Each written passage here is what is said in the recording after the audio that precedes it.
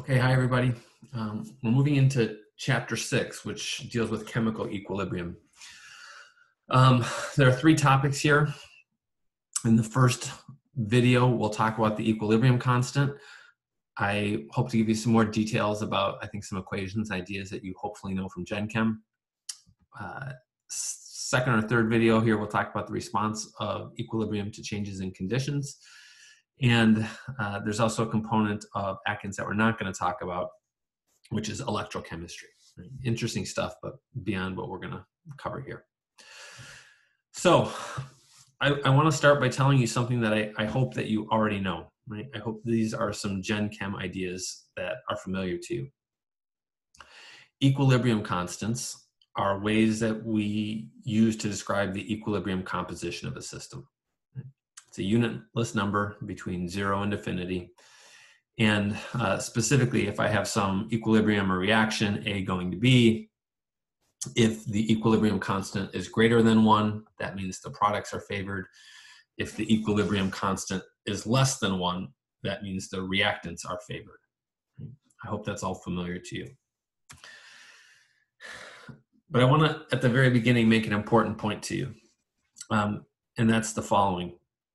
Imagine 2 reactions, A going to B and C going to D. For one of these reactions, we might say the products are strongly favored. And for another one, we might say something different. The products are weakly favored. And I want to pause here and make a point to you. I've commented before that I think the liberal arts are a really great environment to study science. Drawing things, building things, and writing is really important. I haven't actually done this formally. I've done it informally, but I have my own set of rules for scientific writing. And rule number 4 is that all comparisons have to be explicit. Right? And so this language might not have bothered you qualitatively, but it's not very clear, right? You're saying it's strongly favored or weakly favored, but compared to what? Is this compared to the reactants? Compared to another reaction, to some theoretical prediction? What? We don't know. We need to make it explicit. And so when we talk about equilibrium, what we're actually comparing it to is implied. Right? And what we really mean is that the products are strongly favored compared to the standard state, right? Or they're weakly favored compared to the standard state. The main point that I want to make to you here at the very outset is that equilibrium constants are used to describe the equilibrium composition of a system at a specific set of conditions, right? Which we refer to as the standard state. And that is important to keep in mind. Once you really understand that and start to get the implications of those nuances, it gets to be a really, really powerful idea. And we'll start to dig into that now. So here's our starting point. Let's imagine some gas phase equilibrium A going to B. We know that to describe equilibrium, we are going to think about the Gibbs energy. And so what we're going to do is make a plot that probably looks something like this. Here's the Gibbs energy. This is pure A. This is pure B. This is some description of the composition of the system.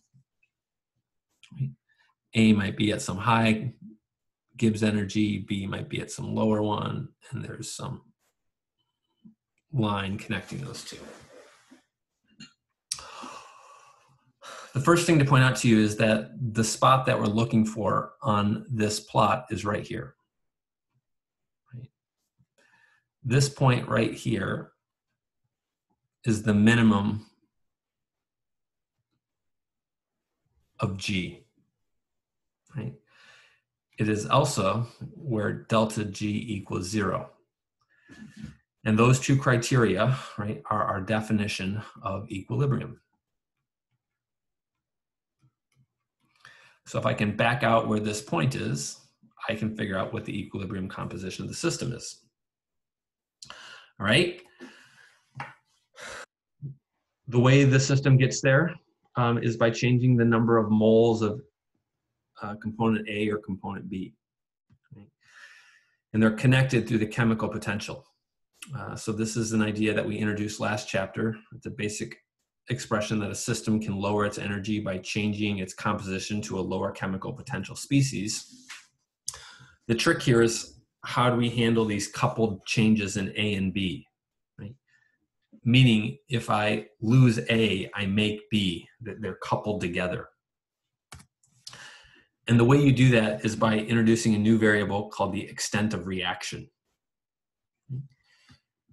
Here's how the extent of reaction is defined. Okay, it is essentially related to the change in the moles of some component. Right? The coefficient here, this nu sub I, is the stoichiometry number. And so if I were to look at this specific reaction up here, recall that for products, stoichiometry numbers are positive. So the stoichiometry number for B is +1. And the stoichiometry number for A in this reaction is -1. And if I use those expressions then to define the extent of reaction, it is equal to -dNA or +dNB. In essence, the extent of reaction describes a measure of the amount of the reaction in terms of a single variable. It lets me deal with these coupled changes. And what's relevant is that the x-axis here, when we talked about composition, what we're really talking about is this extent of reaction, xi.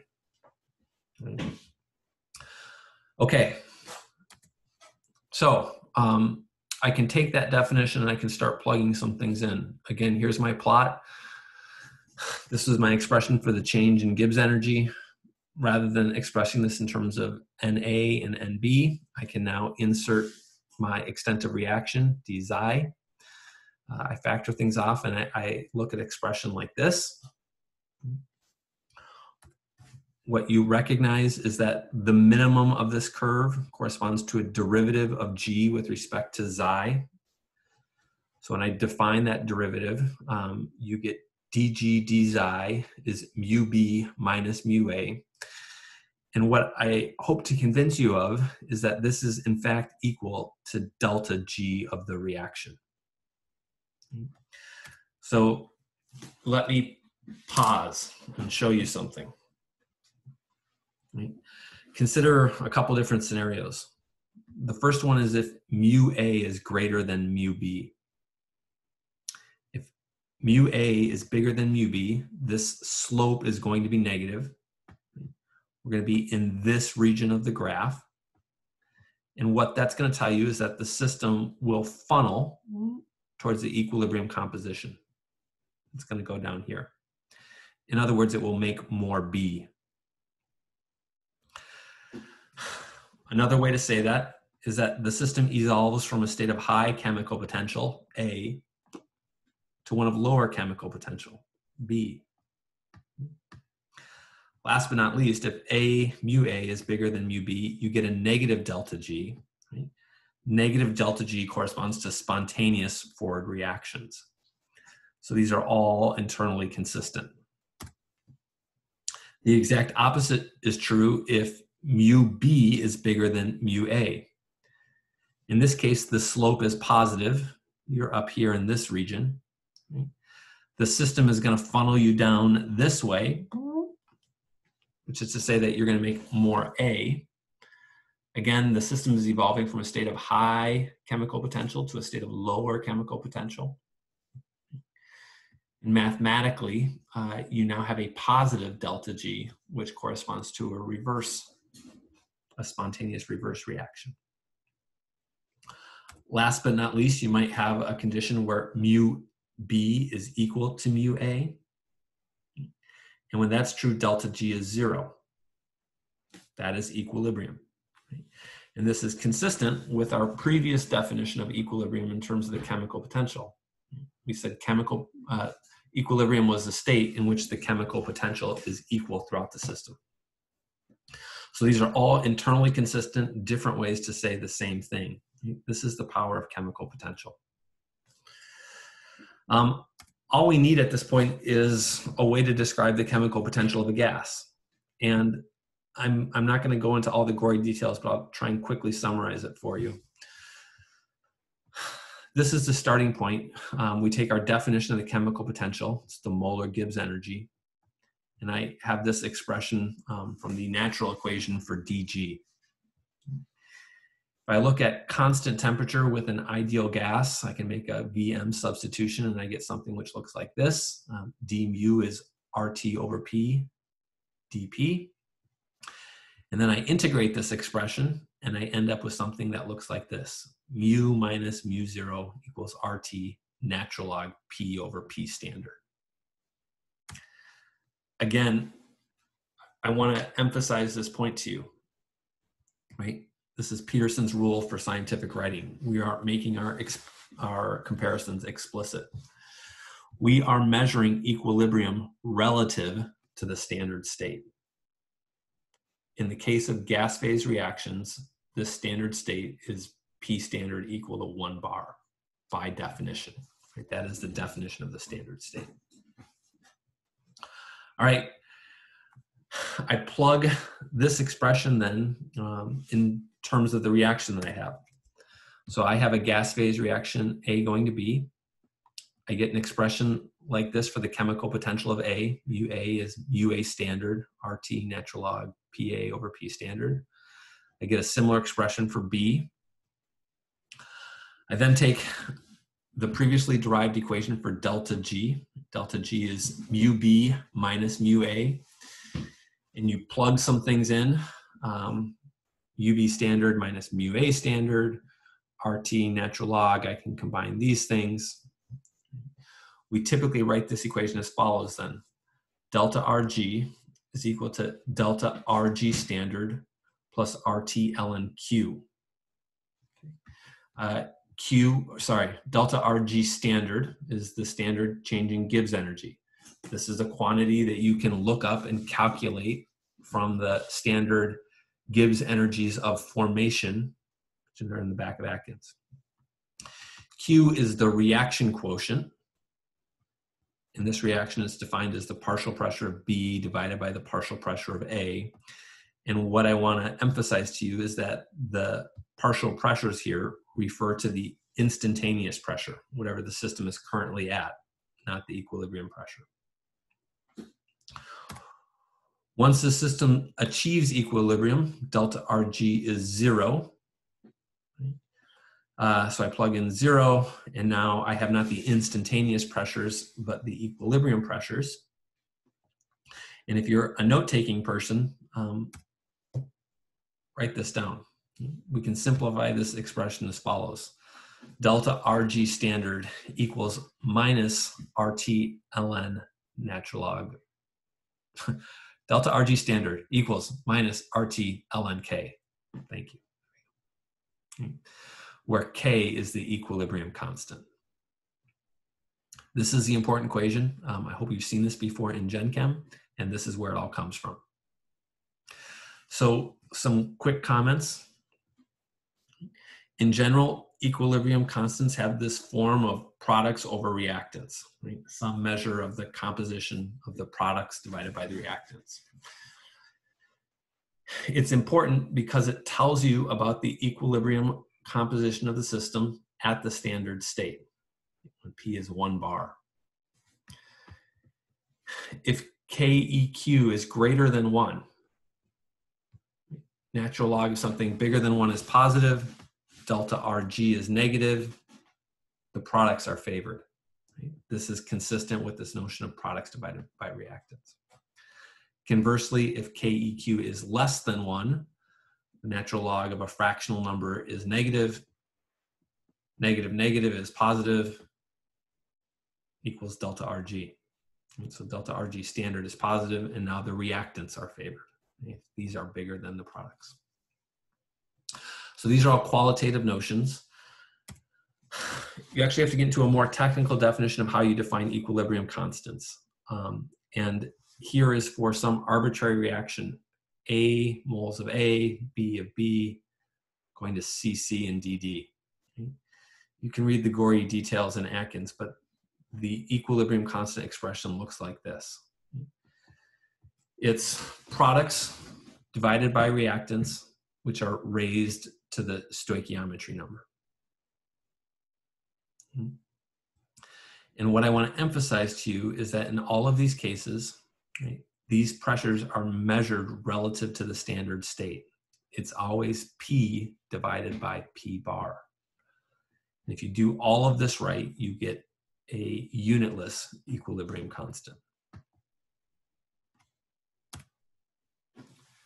One last comment to kind of go full circle. Again, equilibrium constants are defined for this one set of conditions, the standard conditions. The first point I would make to you is that the choice of standard conditions depends on the specific problem at hand. Right? An aqueous electrochemistry problem is different than a gas phase reaction. Here are the common standard states that are used. Right?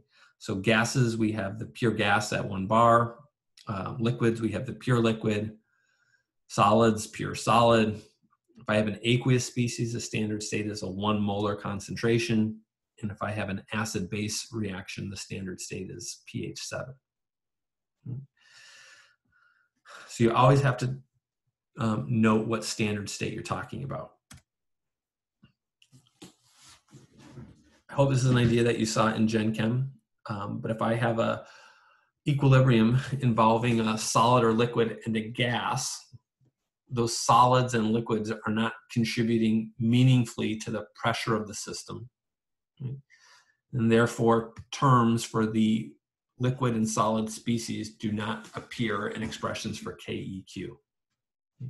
You get no solids or gases in those expressions. And last but not least, sometimes people choose different standard states. So sometimes different standard conditions are used for the same type of problem. The most common example of this is sometimes called KC versus KP. KP refers to a pressure basis, 1 bar. KC refers to a concentration basis, 1 molar. And because those standard states are different, the equilibrium constants are different. Qualitatively, the interpretations are exactly the same. So even if you choose a different standard state, the qualitative interpretation remains the same. K bigger than 1 favors the products, K less than 1 favors the reactants. But quantitatively, they will have different values. And this may be troubling, but what I want to assure to you is that even though you have different values for the equilibrium constant, because the standard state is different, you're referring to different states of the system. If you calculate the composition at the same state, you get the same value.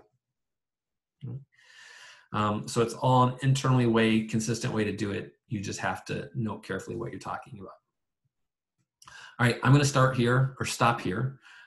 There are some quick problems associated with defining equilibrium constants and using reaction quotients. I'm also going to post some videos about 2 common types of problems that we solve in these chemical equilibriums. So take a look at those problems and watch the next video about solving ice problems, basically, and we'll go from there. See ya.